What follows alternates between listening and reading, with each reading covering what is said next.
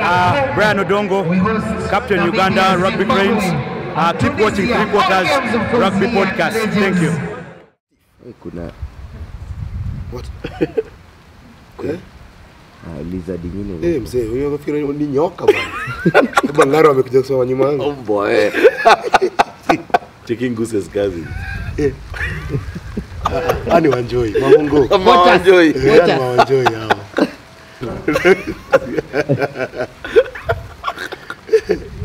Wanaleta salamu kutoka from ATL. Mavoja.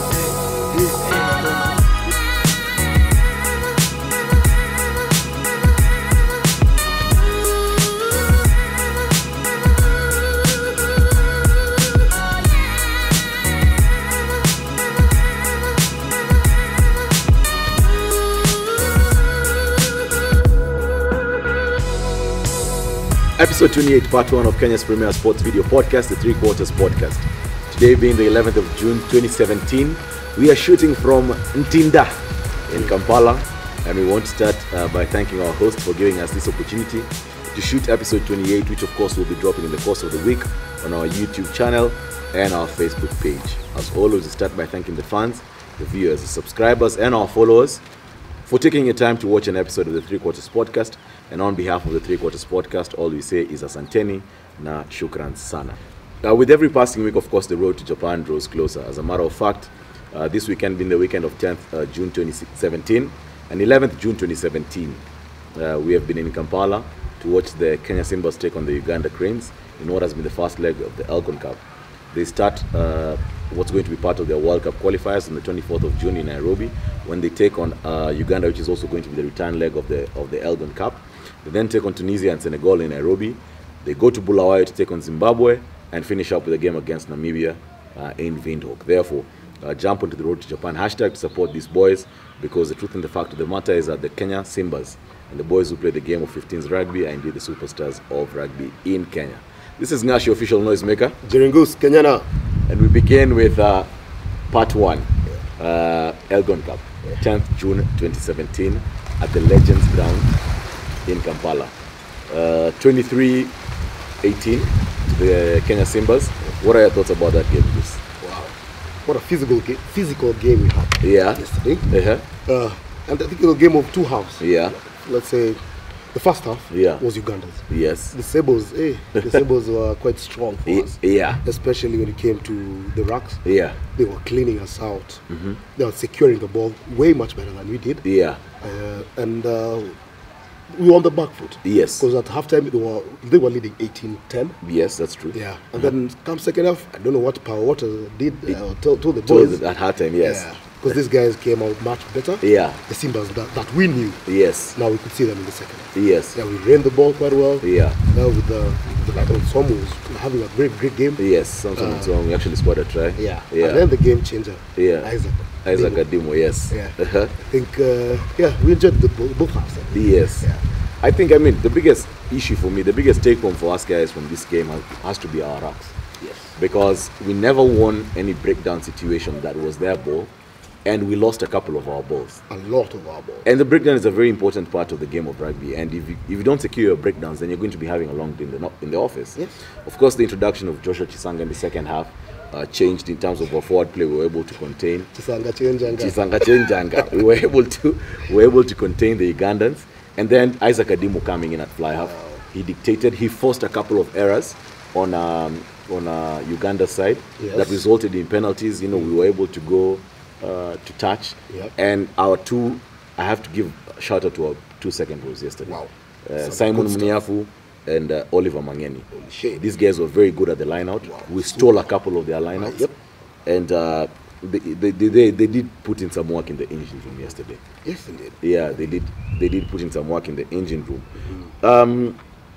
We got there a bit early. We got to the Legends ground a bit early. What is general take about the atmosphere? Wow. These guys can really enjoy the sport. Yes. Yeah, because the place was quite full. Yeah. Okay, by the time we got there, the guys were still coming in. Yes. Slowly. Yeah. But by the time the game kicked off, yes, you could see all round guys in the colors, respectful colors. Yes. A lot of Kenyans, I was surprised. A lot of Kenyans were there. Yeah. Yeah, and it was quite impressive. Yeah. The fanfare was lovely. You actually have to give a big up to the Kenyan supporters because we were quite a number at the stadium. Yep. Guys actually did take the trip to Kampala to come watch the Kenya Simbas, and I big up to our Kenya guys, Pogindonga, Godfrey, Jatelo Okot, and Collins Nabiswa with the captain for the tour. Yeah. The noise they were making in the stands was actually very good, and I think it was actually a very good thing for the crowd that was there for the Simbas. Kenyans were quite loud. Yes, the Kenyans were quite loud, and the guys actually did give us a reason. Something that I didn't understand though was what was the VIP tickets, VVIP? It was a bit confusing, man. You know, okay, just as you entered the grounds, down your right, there was a tent that had the VVIP sort of, where guys could sit down. Though to be honest, it didn't make sense. Why are you coming to sit down? Yeah, why are you coming to sit down? There were very many guys who were paying just the VIP and going around and just coming.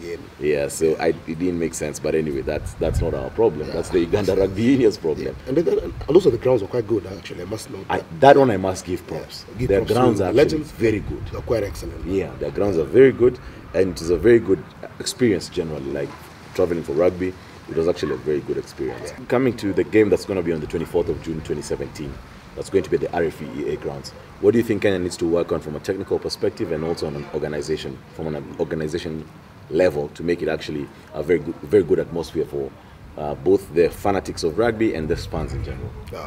I think when it comes to the game, our forwards still need a lot of work. Yeah. You can see some improvement compared to the German game. Yeah. But our racks, as you've said, discussed. Yeah. They're really loose. We need to be securing that ball. Yeah. You can see how Ugandans are very physical. These guys could sweep us. Yes. A couple of times they actually turned over our balls. Yes, that's true. So I think we really need to work on our forwards and breakdowns especially. Yeah. I think the line-out sets, when it comes to the set pieces, we're quite good. Yes. I believe. Yes. Maybe just polishing a little bit here and there. Yeah. But our racks especially, and our backs are quite good. I think, and they should start with Isaac. Isaac Adimo. I think Isaac can start. However, he's seeming more and more of an impact player coming off the bench. Yes, that's true. I don't know if he starts, if he'll still give the same impact. Yeah. But it's just a matter of waiting. We'll wait and see. And see how it goes. That's true. Actually, I mean, we have a beautiful problem. To have choice between Isaac Ademo and Biko Adema, you have a very beautiful problem at number 10. And number Shida Mzuri Sana. So that's from a technical perspective. In terms of organization and atmosphere? Atmosphere, once again, I think part of it is on us. Yes. we get the fans there. Yeah. As always, we'll try and we'll spread the word. Yes. We'll get the word out there. Kenyans, Ugandans, Sebos and Yabos, travel to Nairobi. Yeah. The organization bit, I think we had it right. Yes. Compared to, in comparison with what we had with Germany game. Yes. I think the organization was quite good. Yeah. Yeah, so you can just maintain. You can just maintain and see how it's going to say. Notable takeaways from this trip? Some lovely stuff. Yeah. Rugby's growing. Yeah. Becoming more and more bigger. Getting bigger and bigger, rather. Yeah. And we can only wish that the game continues to grow as it is right now, even in Uganda. Yeah. Yeah, we saw a lot of fans there. Yeah. It was a beautiful thing. It was a beautiful game, and it's good you're saying rugby is growing. I mean, Uganda have acquired the services of John Duncan, who's actually their coach, and you can even see in their play it's improved. I mean, last year we won 48-10. Yeah. We just narrowly beat them 23-18. And we sweated a lot. Philip Wokorach, Michael Wokorach, Brian Ondo, these guys were bringing it to us. Yeah. Ivan Mago, I must mention, the fly half. He was very good with his chip kicks. So it's good to see the game grow, and this derby is going to become. I can only imagine 2-3 years down the line, more people will be traveling to watch the game here, and likewise going back to Nairobi. We're becoming a community. Exactly, we're becoming a community. Yeah. So that's it. You've had June 24th, 2017, second leg of the Elgon Cup, and more importantly, it's the beginning of the Africa Car Cup. Yep. It's going to be Kenya Simbas versus the Uganda Cranes at the RFEEA grounds. Come out in numbers to support the Kenya Simbas, because as us guys keep on saying, these guys are indeed the superstars of rugby in Kenya. That has been episode 28, part 1 of Kenya's Premier Sports Video Podcast, the 3 Quarters Podcast. We never get tired to ask you guys to like our Facebook page, follow us on Instagram, and subscribe to our YouTube channel. This is Ngash, your official noisemaker. Jerengus, Kenyana, Sebo. And stay tuned for episode 28, part 2.